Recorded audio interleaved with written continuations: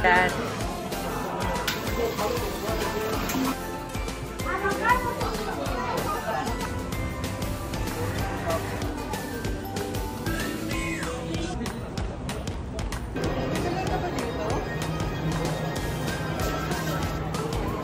$135. 然后另外有3个小的注意点要提醒大家，首先一定要安全带，因为我们会上高速。Yeah, we were actually super duper late kasi umulan. Tapos, delay yung train, maybe because of the rain. Pero gladly, umabot naman kami. Nandito na kami ngayon sa bus. I'm not quite sure if makikita namin ang Mt.Fuji today due to the weather. But let's see. Go, go, go. So our first stop will be at the matcha shop making. Let's go.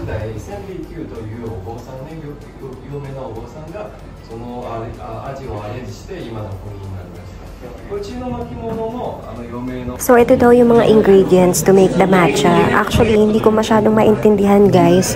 Yung sinasabi niya kasi it's in Japanese. Although, yung tour guide namin, he's actually doing his best to do translate. Pero, ang hirap talagang maintindihan. So, sunod-sunod na lang tayo sa instructions ng mga katabi natin na nakikita. Ayan, so tinuturo na nga niya kung paano yung tamang paghawak ng whisk. So may tamang paghawak pala talaga siya. Ayan, using your 3 fingers, and then you have to mix the water dun sa matcha, and then may tamang paraan siya ng pag-whisk para mag-show yung bubbles. So ayun daw ang best way. Pagkakaintindi ko, ayun. At ang best part dito is, iinumin mo pala yung matcha na ginawa mo. So ayun na nga, napasubo na tayo. After matcha making, we're supposed to head to the 5th station of Mt.Fuji. However, ang lakas ng ulan. Sobrang malas talaga and bad timing yung pagpunta namin. So ito, kain na lang ako ng spam for breakfast, which is one of my favorites kasi nagutom ako dahil tumakbo kami kanina kasi we were about to miss our trip. So yun nga, dahil sa late na train. After that, we went to Lake Kawaguchiko, which is the base of Mt.Fuji. So of course, hindi talaga nagpakita si Mt.Fuji kasi nga dahil sa weather, nag-uulan. Sarap, besh. So, nag-matcha ice cream na lang kami to make ourselves feel better. Ohayo. Ohayo gozaimasu. Masarap, Buns. Buns. Sarap. So look at that. Because it's peach season. They have lots of peach in here. Yeah, so we're in Oishi Park Cafe. There's a lot of people. So umuulan. Ayan. Of course, you wouldn't be able to see Mt.Fuji. Kasi naulan.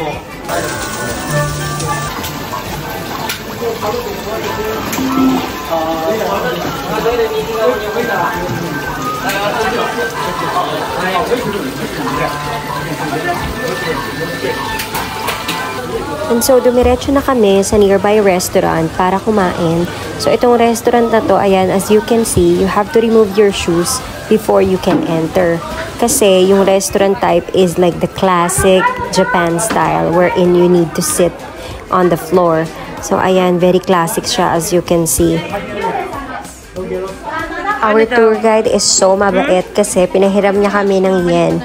Usually, we travel without bringing any cash, card lang talaga. But in Japan, you have to bring cash kasi most of the restaurants only accepts cash. Especially if bumiyahe kayo sa mga malalayong lugar. Like this restaurant, they only accept cash.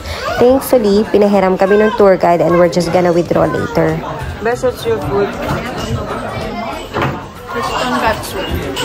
Is it good? How can you rate it? 8.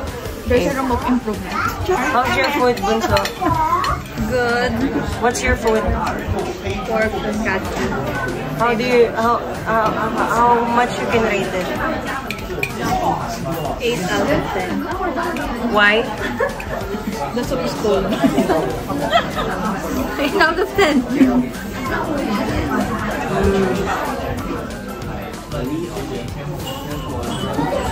Again? After we ate, we just passed by here in the river. We're supposed to see a blue clear water with the fishes, however, umuulan, so hindi namin makita. We're now on our way to Gotemba Premium Outlet. So it's one of the biggest outlets here in Tokyo. So sabi nila there are over like 200 shops doon. So let's check it out. Let's see kung merong mga good deals. Ayan, so we are now here at Gotemba Premium Outlets. I'm so excited, guys. We head directly to the welcome center to check if meron silang power bank kasi almost empty bat na kaming lahat and we need to rent a power bank. So here, they do have a Power Now station para makapag-rent ka ng power bank.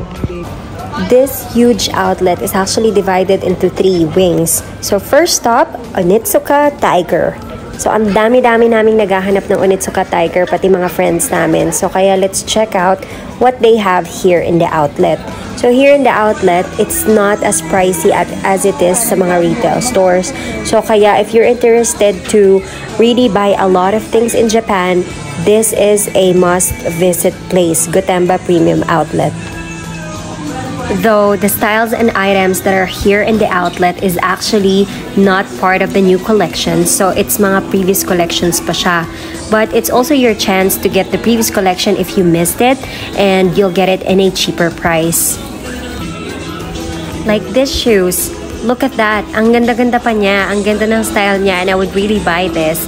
And it only costs like around 12,000 yen, which is really good price.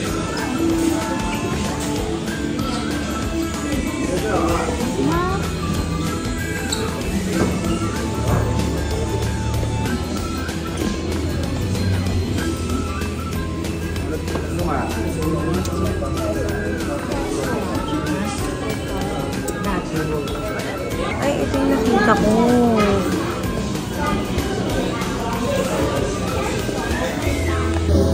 So we're now here going to West Zone. We've got the Gotemba Premium Outlet map in here.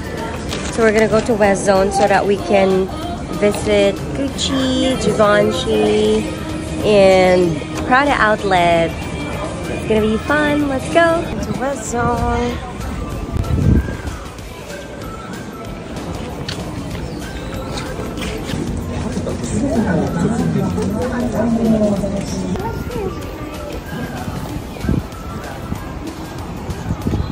Now we're gonna head to my tickets.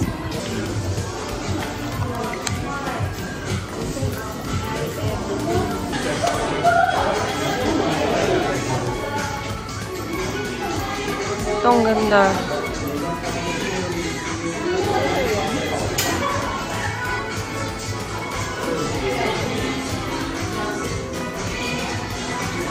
And then these ones are leather, that's why the leather.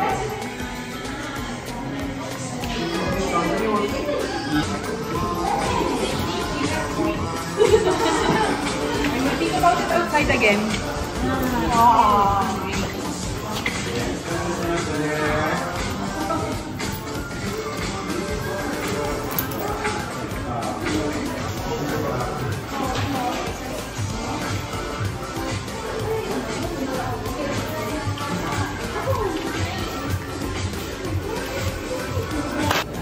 Ayan, so most of the luxury shops is nandito na. So this is really a one-stop shop. So you can visit Burberry, Fendi, Gucci, and Prada all in one. And also, meron din ditong mga shoe shops like Nike, Adidas, New Balance. So marami ka rin talagang pagpipilian. And ikaw na mismo ang mapapagod. So, hindi rin talaga kami masyadong nakalibot dahil una, umuulan. Sobrang lakas talaga ng ulan. And second, we have a time that we need to follow kasi nga naka-bus tour kami. So, we decided just to head to the places na meron talaga kaming dapat bilhin. So, we went to Gucci right away. Let's go! Guys, para ako nakawala sa hawla nang pumunta kami sa Gucci. Buti na lang talaga pinitigilan ako ng kapatid ko. Kasi kung hindi, baka magpaiwan ako at hindi ako sumabay sa kanila sa bus tour. Kasi Gucci is really my brand and I really love to shop. Since long time na ako before ako nag-shop. So this is just like my first time in going out of the country and na nag-shopping again. So I'm really happy. As you can see, kahit nasa outlet na tayo, ang gaganda pa rin talaga ng items na nandito sa outlet. It doesn't seem like it's from the previous collections. That's what I love about Gucci. And also, the prices are really good. And I didn't imagine na mas mura pala talaga dito sa Japan. Because usually, guys, nagsha-shop ako sa Europe, which is much cheaper than Dubai. But I was surprised about the pricing here in Japan. It's really good. So that's another tip for everyone. If you wanna shop, you can visit Japan, either Japan or Europe, because they're almost like one of the most competitive pricing in terms of shopping.